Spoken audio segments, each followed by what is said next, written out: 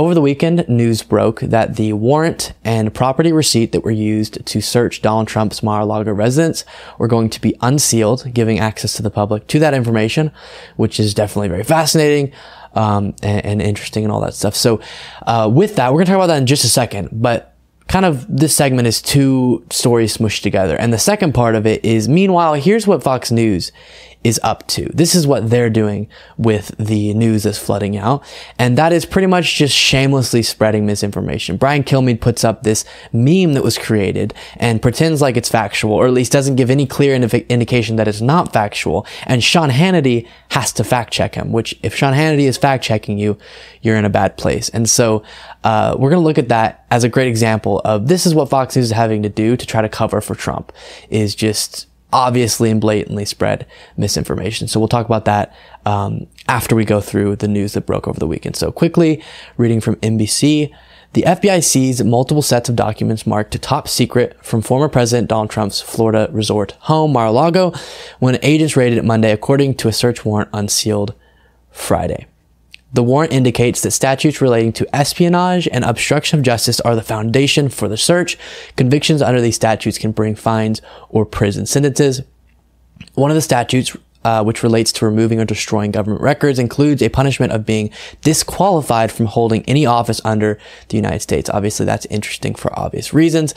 None of the three statutes hinge on whether the documents in question were classified. So that's very, very interesting, because one of the big things that has been getting argued is this fact that the president, pretty unilaterally, and this is true, has the authority to declassify documents at his will. Now, there is a debate over the formal process he would have to go through to do that. Is there some sort of process he has to go through to declassify, or can he literally at any time be like, oh yeah, that's declassified, even if it's after he mishandled the classified documents? But what's fascinating is that doesn't really matter. You can set that aside, because this is about mismanaging, mishandling, possibly trying to destroy or remove for particular reasons government documents generally, not necessarily if they're classified or not. So that's definitely very, very interesting. So continuing on, 11 sets of classified documents were among the materials seized in the raid, according to a receipt from property seized that was attached to the warrant. One group of files was marked various classified TS SCI documents. So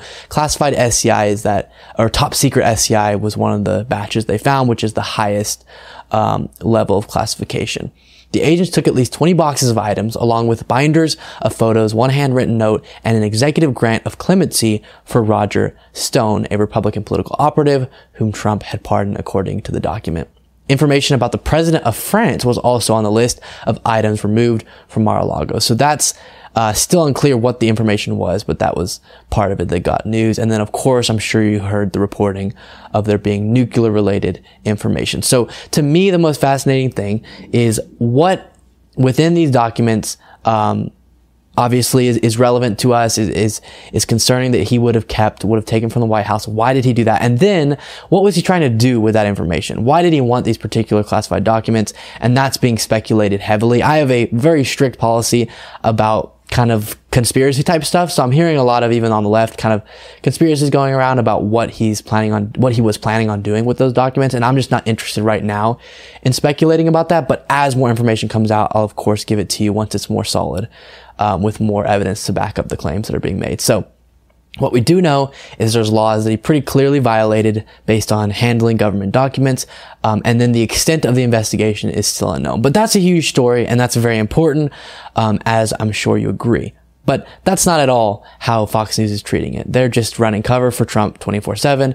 And a great example of this is Brian Kilmeade doing this. So he's showing a photo. As you'll see, he shows a photo of the judge that signed off on the warrant for the FBI to raid Donald Trump's home. And it's a photo that's doctored of the judge getting a foot rub by Ghislaine Maxwell, of course, child sex trafficker, close ally of Jeffrey Epstein, and she helped to coordinate all of the sex trafficking that he was partaking in. And it's a photo, again, of her giving a foot massage to the judge that signed off on this warrant. But it's not a real photo. The face is just, the upper body is just photoshopped onto a photo of Jeffrey Epstein, who was actually the one getting the foot rub. So just blatant misinformation. And you can tell me, you can watch this and tell me if Brian Kilmeade was making it obvious he was showing a meme or not. So we'll play this for you. Bruce Reinhart, this is the judge in charge of the as you know, of the warrant. And we'll see if he's going to release it next. He likes Oreos and whiskey. Sean, can you relate to that? I think that's actually a picture of Jeffrey Epstein with somebody putting his head on there. I'm guessing. I don't know. It might be his plane. Who knows? I'll let you determine that in the morning. I mean, that's wild. Let's watch it one more time. First, let's take note of how hard of a time he has getting through that sentence of the little glitch moment there. But we all get that, so all good. But then it's really fascinating how Sean Hannity just guesses. He said he's just guessing the exact correct thing. He said, I think that's a photo of Jeffrey Epstein with the judge photoshopped onto it. And Brian Kilmeade's like, well, maybe it's Jeffrey Epstein's plane. Whoa, ha, ha, ha. Blatantly spreading misinformation on the most prominent cable news show. Let's watch that clip one more time. Bruce Reinhart, this is the judge in charge of the as you know, of the warrant. And we'll see if he's going to release it next. He likes Oreos and whiskey. Sean, can you relate to that? I think that's actually a picture of Jeffrey Epstein with somebody putting his head on there. I'm guessing. I don't know. It might be his plane. Who knows? I'll let you determine that in the morning. We'll be watching. Brian, thank you. Go get it. Welcome to Hannity. We have a lot coming up tonight. Roger Stone will join us with more on these pre-dawn raids. In this case, at his home. Oh, with fake news CNN cameras. How did they? So, I mean, isn't that fascinating? Brian Kilmeade going on national television, putting up what was originally posted on a meme account. In the username of the Twitter account, it says meme in the username because it's a meme account. Doing things that are just silly, aren't necessarily true or factual. And Fox News, with all of the employees they have, all of the resources, didn't have the forethought to fact check that piece of information before they put it out on national television. And Brian Kilmeade, when he gets asked by Sean Hannity, I think, or not asked, but told, I think that probably is a photo of Jeffrey Epstein with the judge photoshopped onto it. Brian Kilmeade doesn't instantly go, oh, you're probably right, actually. Let's make it clear for our audience that isn't an actual photo.